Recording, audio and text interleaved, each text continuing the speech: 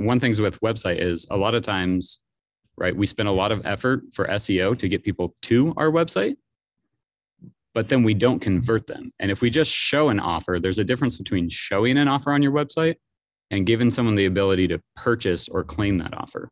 If you just show it, they're going to continue to look through other websites and might end up going somewhere else that they find a better deal or closer experience, et cetera.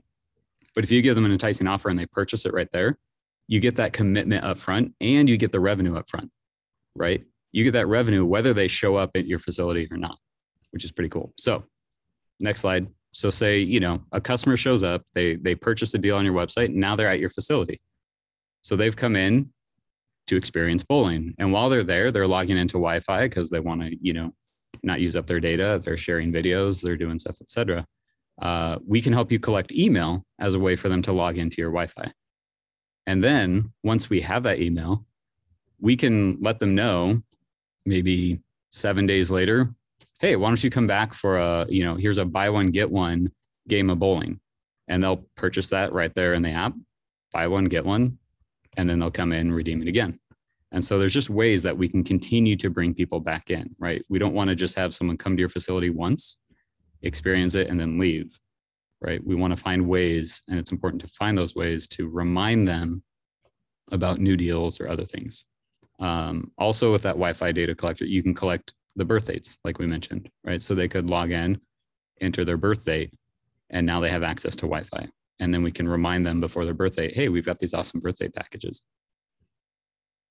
So then if we go to the next slide, other ways, right? The automated email part, right? Maybe it's not because they visited or it's a birthday, but simply, you know, you collected their data and you just want to let them know about a new offer, right? Maybe there's a seasonal offer that you want to run during your slow times, or, you know, Father's Day promotion or something specific for the holidays, right? You can create that new offer and automatically it'll get distributed to that email list that you've been collecting.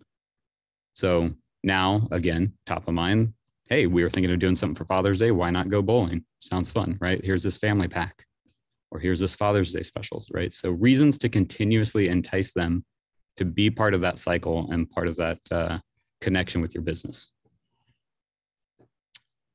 Absolutely. Yeah, so that is the quick down and dirty version of Hound. There's a lot more that it can do.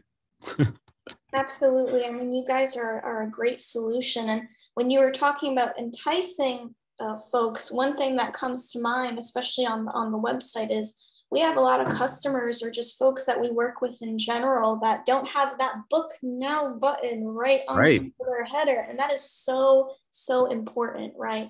So if you don't have a book now button, be sure to have that. You could do book now, or like fill online waiver now, just anything to encourage that action, because as soon as you encourage that, you'll get the result.